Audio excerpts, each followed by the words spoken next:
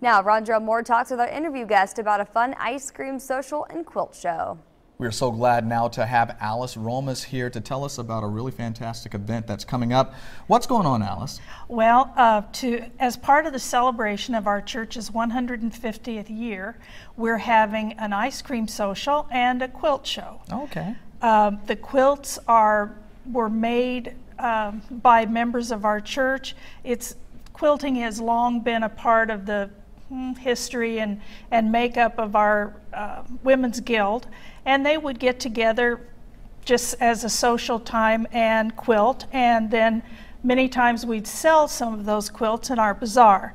And so it is going, we're bringing back those quilts, and we'll have a little information about each one of them, who made them, maybe what the pattern was. No judging, nothing like that.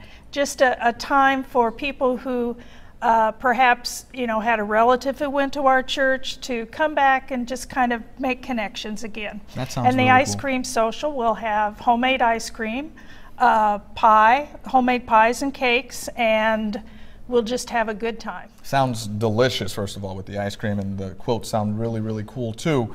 St. John's Church, that's where it will be. When will it be held? It will be Sunday, August 17th from 4 to 8 p.m.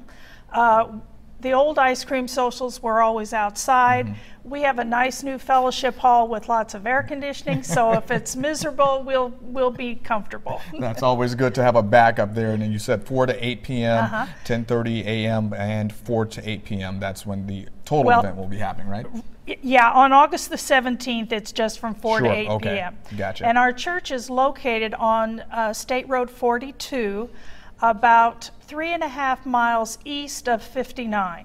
And it's not difficult to find. It's just out there in the country, kind of on top of a little hill.